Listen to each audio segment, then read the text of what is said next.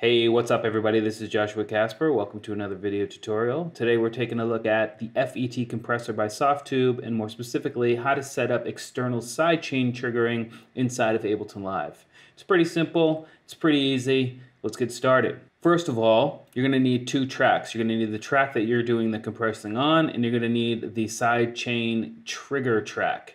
And whatever is on this track is going to be what's called ghost sidechaining, which means you're not going to hear it in your project. And that is just because that's the way it works. It's not like if you're using a regular compressor inside Ableton Live where you can do ghost sidechaining, but you don't have to do ghost sidechaining.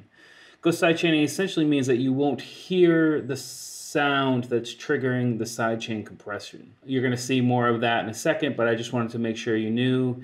If you have a kick that's laid out like this in your EDM track, for example, you're going to have to duplicate that track, because when we enable the sidechaining on this compressor, the track that we're going to do the sidechaining from, or the track that's going to trigger the sidechain compression, is going to be silent. But anyway, another quick note about really all of Softube's plugins when they're run inside Ableton Live is you'll look at the interface here and there's no presets. At least you don't see like a preset drop down. The presets are always going to be in this container box down here in the channel itself. If I click here, you can see that I have a few presets down here anyway. So I'm just going to go ahead and change the compression preset to smooth, and let's just run it without the 4x4 track to see what it sounds like.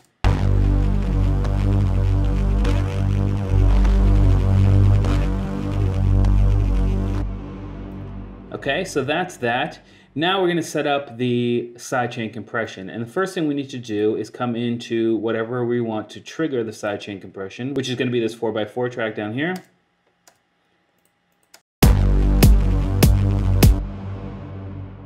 And down here we have the output, which we're going to go to darkness base, which is the track that contains the FET compressor. And then you'll see that it automatically has selected the sidechain trigger inside of the FET compressor. And that's because there's only one device on this channel that can accept an external source. However, if I drop a different one, let's see, we'll go in here, and I know the Destructor has one. This also accepts external sources. And you'll see now that the second drop-down menu isn't highlighted out or isn't X'd out because we have a choice between the two. And obviously for this tutorial we're going for sidechain input, FET compressor, but I just wanted to let you know that sometimes you're going to have multiple choices and the FET compressor is the one you're going to want to go with. Go ahead and delete that. Jump back into the FET compressor and go ahead and run it and just turn up the amount of sidechain compression.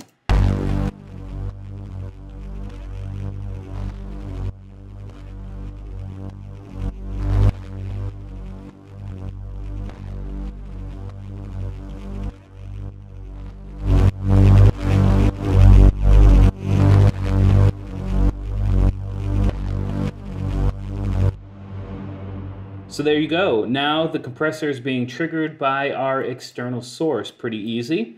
A couple of things is that the detector can adjust the frequency being used from the sidechain trigger track. So if you say you have a complicated drum group that's got kicks and snares and hi-hats, you can roll off the hi-hats or roll off the low end if you want and adjust the frequency that's being used to trigger it. It doesn't have to be everything in the whole drum group triggering the compressor. But that's pretty straightforward. Anyway, I just wanted to share with you how to get external sidechain going inside Ableton Live using the FET compressor by Softube. Hope you learned something. We'll see you next time. Peace.